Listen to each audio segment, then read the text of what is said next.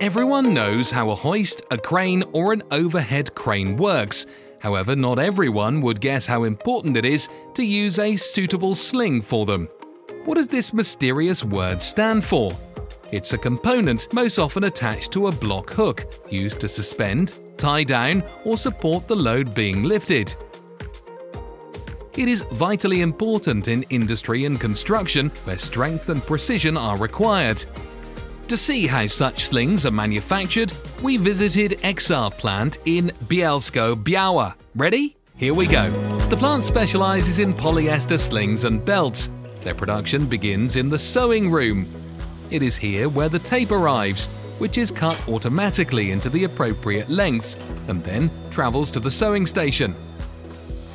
The wildest and most durable tapes, handling a weight of 20 tons, are 300 mm wide. The products take its final shape on special sewing machines. The polyester slings, and there are several thousand of them being made here every day, have the highest possible safety factor, that is 7:1 for 1 declared ton of strength. The polyester must bear 7 tons in a breaking test. No wonder they are internationally certified by TÜV NORD.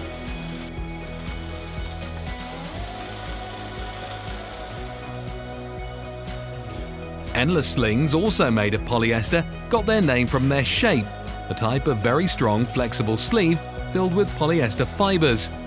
They are made on a machine, which first winds the yarn into a core of the appropriate length, and then weaves it into a sleeve also made of polyester. Finally, sewing machines sew the whole thing together with a label. And in the sealing machine, the slings or lashing strap are wrapped in foil. In this form, they will be sent to the customer. We now take a look at the automated production facility for A2 closed-circuit polyester belt slings. Their maximum working load is 2 tons. These are single-use slings mostly used in the metal and construction industries, such as for moving partition walls. On the production line, picked up tape first passes through an ironing machine and is then cut to the appropriate size. Another segment of this multifunctional machine cuts the information labels, which along with the tape sections go to an automatic sewing machine that joins the slings together. Finally, transport carts roll them up, strap them with a banderole and transport them to the bulk packaging. The robotized line can sew slings from 23 to 63 mm wide and from 50 cm to 5 meters long.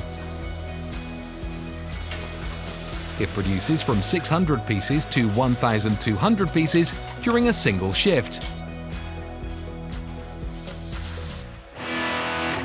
However, EXAR is not only about polyester. Metal rope slings are also made here. First, the steel rope is cut to the approximate length. Then it goes to a press where a loop is formed and an aluminium sleeve is crimped. The press presses with a force of up to 1,500 tons.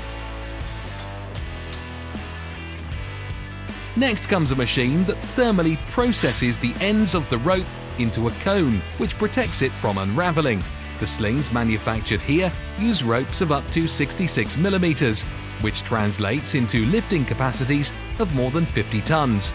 And here we can see the production station for chain slings. They are formed from various components: chains, links, connecting links, or hooks. They are selected according to the specifications of the order. On the cutting machine, the chain is cut to the right length. And this is the only mechanical process at this station. The rest is folding and hammering by hand. No matter the material used in the manufacturing process, all slings need to be properly marked. The tags contain the serial numbers and information about the lifting capacity, length, and the mark of the production standard.